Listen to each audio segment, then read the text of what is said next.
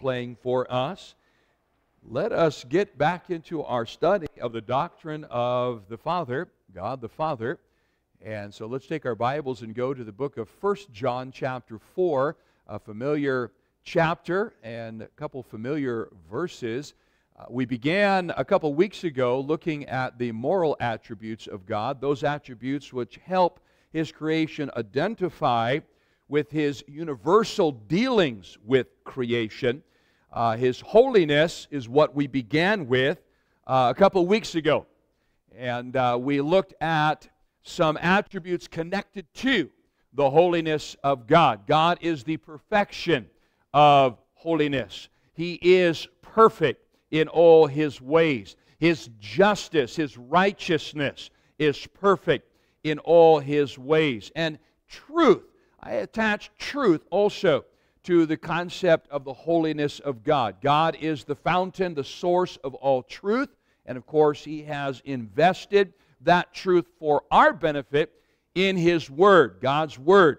We can trust this book implicitly for everything pertaining to life, faith, and godliness. It is authoritative. There is no error in this book whatsoever. None.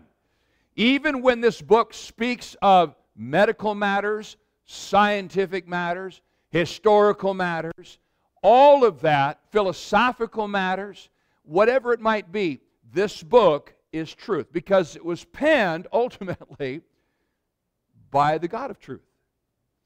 And so we can bank on everything in this book right here. So we looked at that a couple of weeks ago. I'd like to begin to look at the second of the moral attributes of God. And as I mentioned when we first started this particular segment, I was simply going to take two moral attributes and from that branch out to other moral attributes of God. The first being holiness, the second being love.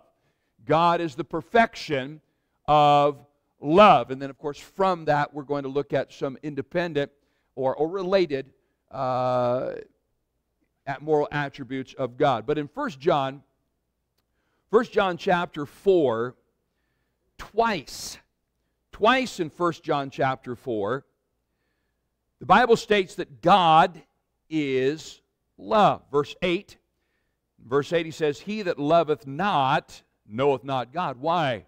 For God is love. And then again in verse 16, "And we have known and believed the love that God hath to us. God is love." And so God is the perfection of love. In your notes there, we have kind of a box, if you will, speaking of the love of God and several points within that. Number one, in your notes, it says the love of God is the only power capable of satisfying the demands of His holiness. The holiness of God and the love of God are inextricably linked together. They are not counter to one another. They do not in any way conflict with each other. It is that love of God that enables Him to satisfy the holy demands that He has. And Romans chapter 5, verse 8 gives us a scripture relating to that. "But God commendeth," or showed His love toward us, "in that while we were yet sinners, Christ died for us." So the holiness of God is introduced when that word sin is brought into the picture. Something has got to be done about sin. It cannot be ignored. God does not ignore sin. God is incapable of ignoring sin. His holiness demands justice. But it is His love that enables that holiness to be satisfied through the merits of another, Jesus Christ. So, the love of God is the only power capable of satisfying the demands of His holiness. Number two, the love of God is extended by His mercy and His grace. Now, we're going to look at those two independently in a moment. But in Ephesians chapter 2, let's take a quick peek here at a couple passages. Ephesians chapter 2, and then again we're going to look at another passage in 2 Thessalonians. But in Ephesians chapter 2 and in verse 4, the Bible says, "But God, who is rich in mercy, for His great love, wherewith He loved us." And he goes on to explain what that rich mercy has afforded us, but he's connecting the mercy of God, the richness of that mercy, with His great love. And then 2 Thessalonians chapter 2, 2 Thessalonians chapter 2 and verse 16, where Paul writes, "Now our Lord Jesus Christ Himself and God, even our Father, which hath loved us and hath given us everlasting consolation and good hope through grace, comfort your hearts and establish you in every good work, word and work." And so, again, the love of God, it is from the love of God that the mercy of God flows and from which the grace of God flows. We're going to explain the difference. Similar words, similar sense, but they are not synonymous. They are different. There's some significant differences between God's grace and His mercy. Number 3 in your notes there, the love of God is extended to all mankind. You can't get more basic than John 3:16. "For God so loved the world that He gave His only begotten Son, that whosoever believeth in Him should not perish but have everlasting life." This is a fundamental truth. As an independent, Bible-believing, fundamental Baptist, I believe Jesus Christ died for the whole world, not just a select few. That His sacrifice is sufficient for anyone, whosoever will call upon His name. Now, God knows who is going to, and no one comes but they are called. I understand that.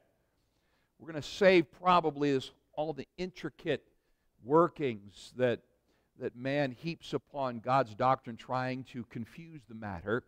Well, actually, what they're trying to do is explain it, but what they end up doing is confusing it. Because the bottom line is this: God is infinite in His wisdom and power. We are finite. And the moment we try to step outside our sphere of understanding and try to explain God in ways that we think make better sense to us, we are treading on thin ice. It is important to take God's Word at face value and not try to superimpose upon it something that makes more sense to us. God says Jesus died for the world.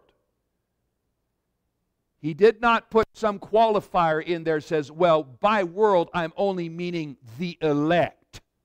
He said the world. And when He uses the word whosoever, He's not, again, qualifying that word to limit it. It is an unlimited, universal atonement for the world, but it is only advantageous for those who take advantage of it by faith. When we get to the doctrine of salvation, we're going to explore this in far greater detail. We're going to look at the battle, the conflict between concepts like Calvinism and Arminianism. And if you say, well, which are you? I am neither, actually. I hold to that which is true, and if one or two of these men, either of these men are in alignment with Scripture, to that degree I agree with them. But where they diverge from that, I'm in disagreement with them. But I will try to explain that, Lord willing, in the weeks to come when we get to the doctrine of salvation. Again, everything what we want to do is make sure that we can anchor it in the literal interpretation of Scripture. The literal interpretation of Scripture is key. Okay, number 4. The love of God is the source of all true love. All true love. It is described in detail in 1 Corinthians chapter 13. We will not turn there, But 1 Corinthians 13 gives us a treatise on what love really looks like. It uses the term charity, which is the biblical term, or the Greek word agape, which is the deepest, most sincere form of love. And so he goes into detail there. 1 John chapter 4 also articulates the significance of what God means when he says to love one another. Jesus left that instruction with his disciples in John chapter 13. He says, I'm going to give you a commandment that you love one another. And it's going to be by this token that people are going to understand that you are my disciples, because you're going to reflect my love. And that is going to be a signal to those that see that and say, hey, there's something different about this particular individual. We're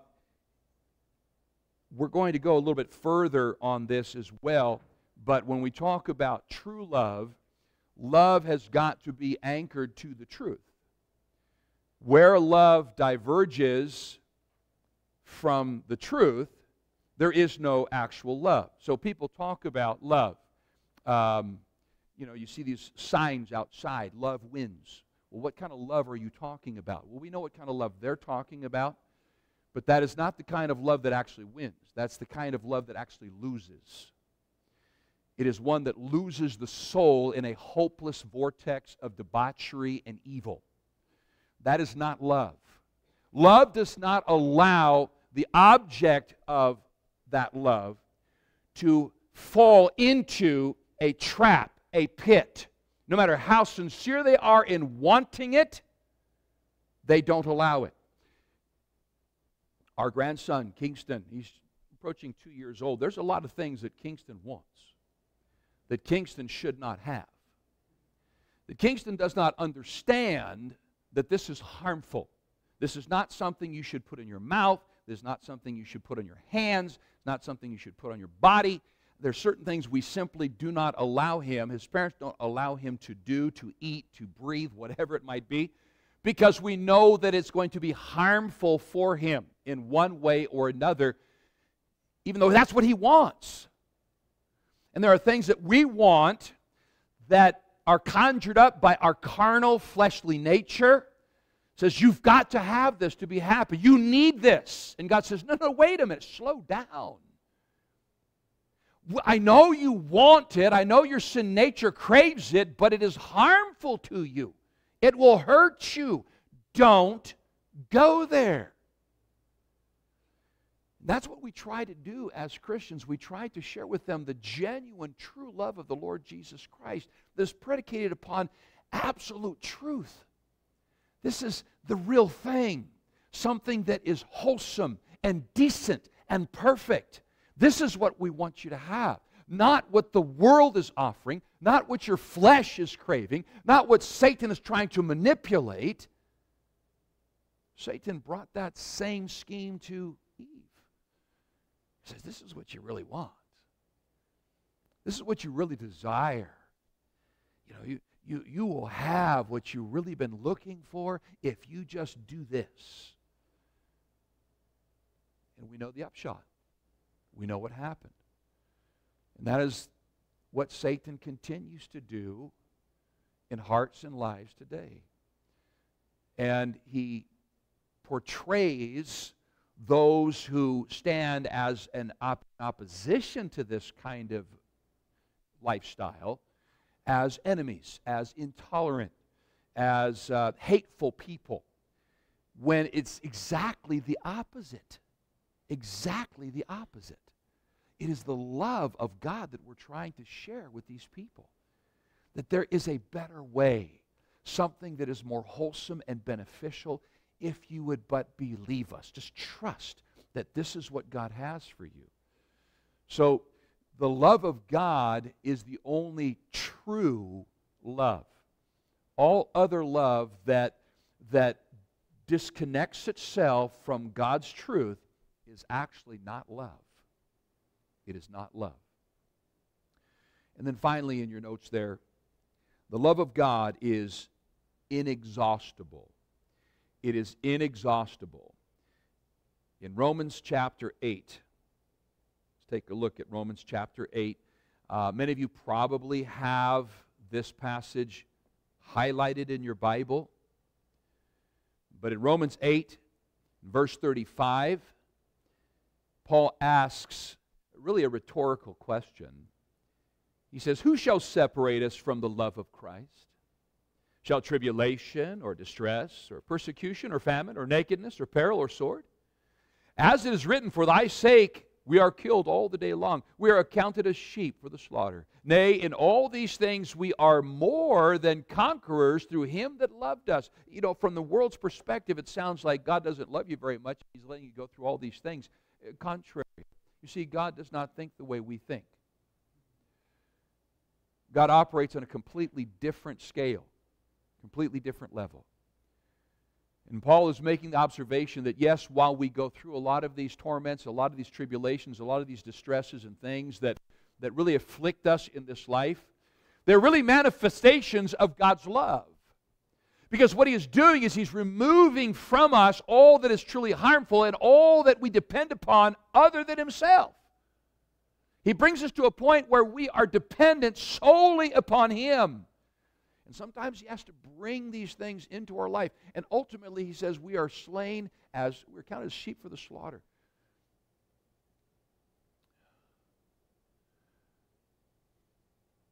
My mother passed away 7 years ago. It's easy to become selfish times like that. God, why'd you take her away? But then you ask yourself, why should I, who am I to withhold from my mother what is actually what God intended for her all along? She was created for fellowship with Him. And now she has fellowship with Him in the purest, truest, most absolute sense. So isn't that selfish of me to say, well, that's not fair? To take from her, for my selfish needs, what God intended for her to have with Him? See, God wants us with Him, ultimately. And He's preparing us for that moment. He continues on in verse 38. "For I am persuaded that neither death, nor life, nor angels, nor principalities, nor powers, nor things present, nor things to come, nor height, nor depth, nor any other creature shall be able to separate us from the love of God, which is in Christ Jesus our Lord." He says, nothing can separate us from that love. So, God's love is inexhaustible. Now let's take a look at some of the attributes, moral attributes, that we can connect directly to the overarching moral attribute of God's love. Number one, in parentheses, there is grace. Grace. We've already touched on it, but grace simply means unmerited or undeserved favor. In your notes there, we have 1 Peter. 1 Peter chapter 5. 1 Peter chapter 5 and in verse 10.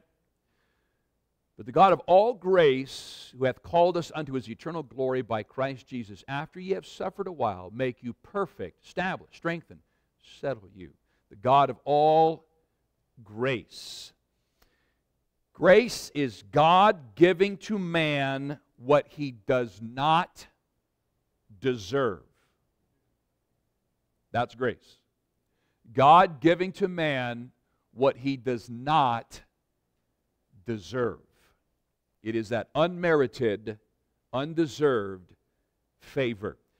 It is the wellspring of all God's dealings with mankind. Grace is the wellspring of all God's dealings with mankind. There is nothing that God does not do in relation to man that does not have a connection in some way to His grace. Just getting up this morning was God's grace. Getting here safely today was God's grace. Going home and having food on the table is God's grace. Being able to see, to hear. And even those that cannot, do not have these things, it is still God's grace. All of it is God's grace. It is the currency of our existence, especially as Christians. Apart from God's grace, there is no hope for mankind. None whatsoever. We have several verses I could give you here. Ephesians chapter 2, again, a familiar passage, verses 8 and 9. For by grace are ye saved through faith. And that not of yourselves is a gift of God, not of works, lest any man should boast. 2 Timothy chapter 1, and in verse 9. 2 Timothy 1 and verse 9. Paul writes, who hath saved us and called us with an holy calling, not according to our works, but according to his own purpose and grace, which was given us in Christ Jesus before the world began. Grace is the continuing currency of the Christian experience. You know, we are saved by grace, we are kept by grace, we grow by grace. All of it is by God's grace. At no point do we divorce ourselves from that currency to where we now move on to something else. I'm saved by grace and now I have to do my part. No. All of it is by God's grace. Even what I am able to see change in me is by God's grace. It has nothing to do with me. When it has something to do with me, God is removed from the picture. It's not grace, it's works. I become a legalistic Christian. I'm saved by grace. I'm on my way to heaven, but I'm living as if grace doesn't matter anymore. That I'm done with grace. I got all the grace I need. Now it's up to me. That's not the Christian experience. That is a recipe for failure. That's why Dr. Benjamin, when he would come and be with us, and we continue to pray for him, he and Linda will be moving to Lynchburg, Virginia, to be with their daughter and son-in-law, where they'll be taking care of them probably later this fall. Still no changes as to his health, unfortunately. He's in good spirits, has great humor still, but just no energy whatsoever. But he would say, the Christian life is not difficult, it's impossible apart from God's grace. It's impossible. We cannot live the Christian life apart from God's grace. We become frustrated. And I think there's a lot of, I think that's one of the biggest reasons why there are those that say, well, I went to church and I tried all that and it just didn't work out for me. Well, there's two reasons why that's going to happen. Number one, you never accepted God's grace in the first place to become a child of God. And so you never truly understood what it meant to be a child of God. Or two, you did that, but then you started working to try and be a better person, a better Christian, and you got frustrated. And you saw that it's just not working for me. I can't live the way Paul and Peter and all these people lived. It's not working for me, and you get frustrated, you quit. Well, it's because you're not going about it the right way. We have some books in our library there that really underscore a lot of this. Hudson Taylor's Spiritual Secret. Watchman Nee, The Normal Christian Life. Books by Tozer on knowledge of the holy and the pursuit of God.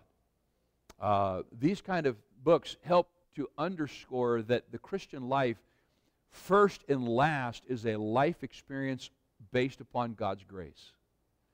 God living through me. Apostle Paul put it this way, I am crucified with Christ. Nevertheless, I live, yet not I, but Christ liveth in me. He says, when you look at me, you do not really see the old Paul. My desire is that you see Christ, that He is living, pulsing through every fiber of my spiritual being. God's grace is structured according to His holiness. I mean, we have a lot of scriptures that we could take a look at here. I have some in my notes. We've not looked at everything that is here. Let's take a look at a few of these here real quickly with the time that we have. Romans chapter 5. Romans chapter 5 and verse 2. Speaking of Christ, Paul says, by whom also we have access by faith into this grace wherein we stand, and rejoice in hope of the glory of God. Now he's speaking to Christians. He's talking to those that are already saved, but he says, through that same faith, we have continuing access into this grace.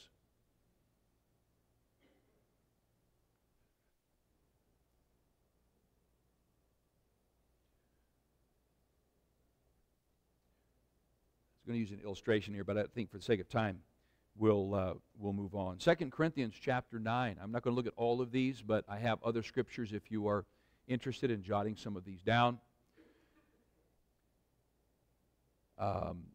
Actually, let's go, 2 Corinthians chapter 12, actually. Let's look at that one.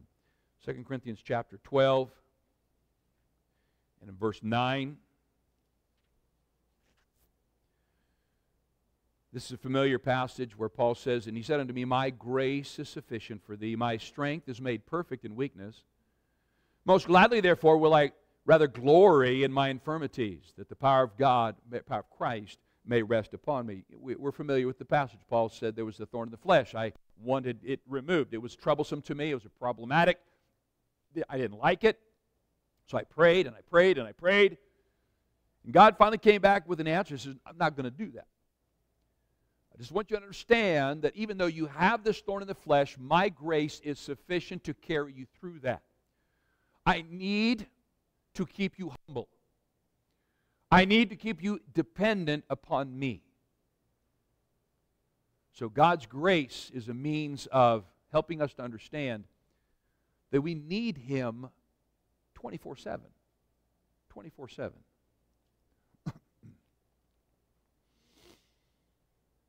Let's look at the connection between grace and holiness. There's again a box there in Romans chapter 6. We'll go over this real quickly and then touch on a couple more. Grace is not a substitute for holiness. Okay? Romans chapter 5, or 6 rather, matter of fact, we probably should turn there while we're looking at this.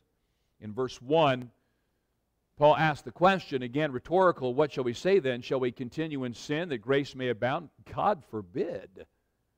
How shall we that are dead to sin live any longer therein? Down in verse 15 of the same chapter, he says, what then? Shall we sin because we are not under the law but under grace? God forbid. So, just because we are under God's grace does not mean that is a license to break God's law.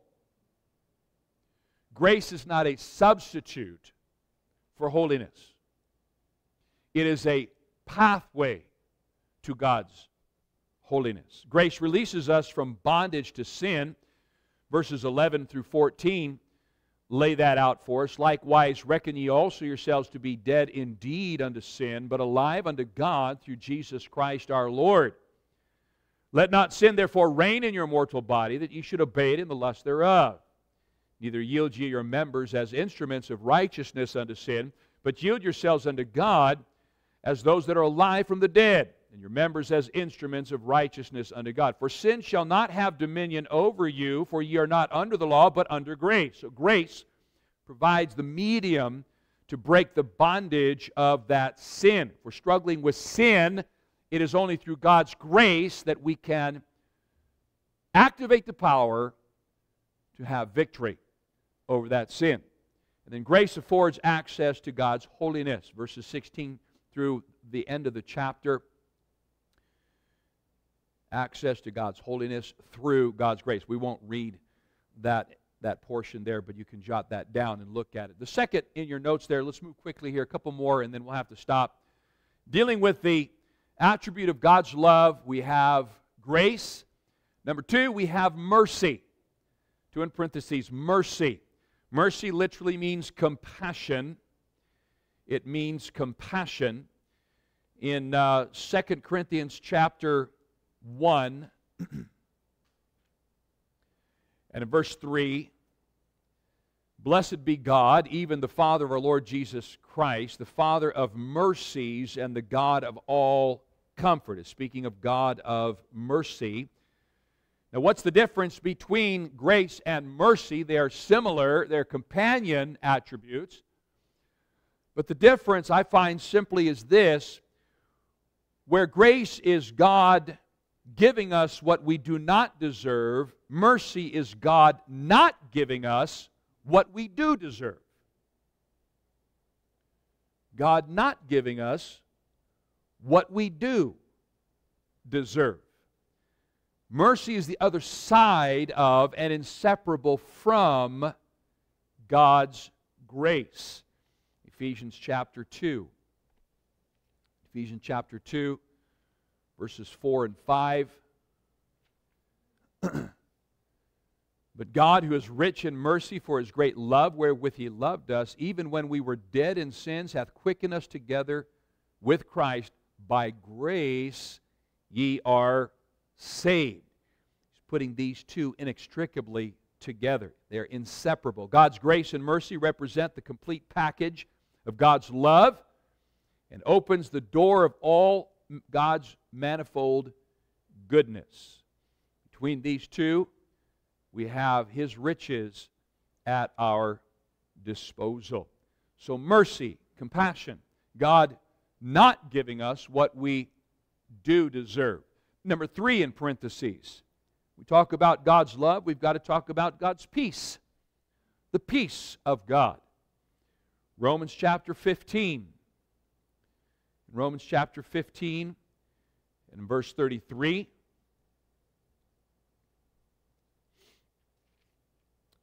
Now the God of peace be with you all. So He's the God of grace. He's the God of mercy. He's the God of peace. God's peace is afforded through His grace and mercy. Matter of fact, whenever you look at peace, it always follows. Whenever there's an introduction or a salutation, Paul says grace and peace. It's always grace and peace. It's never peace and grace. Grace always has to precede peace. There is no peace apart from God's grace. You remove God's grace, you remove God's peace. So if we operate as Christians outside of the realm of God's grace, excuse me, we're disobedient, carnal, peace is removed. It's removed. A couple more things. We'll have to stop here with this. God's peace is connected directly to Christ. You have the scriptures there, John 14:27. God's peace is not bound by circumstances. Another familiar passage, Philippians chapter 4, verses 6 and 7. Be careful for nothing, but in everything by prayer and supplication, let your requests be made known unto God. And the peace of God, which passeth understanding, shall keep your hearts and minds through Christ Jesus. So circumstances and peace actually don't have any direct correlation to the Christian. We often think of it that way. My circumstances affect my peace. But if we are in Christ and we're abiding by His grace, really those circumstances have no bearing whatsoever on my peace. And we have examples throughout the Scripture of that very thing, where the circumstances are completely extraneous from the peace that was going on in the heart. You think of Stephen. Stephen, the first martyr, all of the tumult and savagery around him, and there was this tranquility, this peace that he had. That's because God's peace passes human understanding. And then finally, in your notes there, you already have it, God's peace is rooted in His sovereignty. It is rooted in His sovereignty. I'll read one verse as it's connected here. I'm already in chapter 15 of Romans. He says, "Now the God of hope fill you with all joy and peace in believing, that you may abound in hope through the power of the Holy Ghost." So, peace is a gift of God that comes through our relationship with Jesus Christ.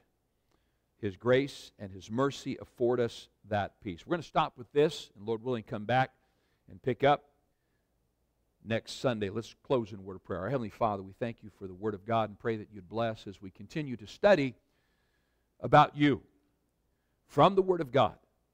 Have a greater appreciation, greater awe and respect for the King of Kings and Lord of Lords. And Father, we pray all of this in Christ's name. Amen. Okay, we'll take a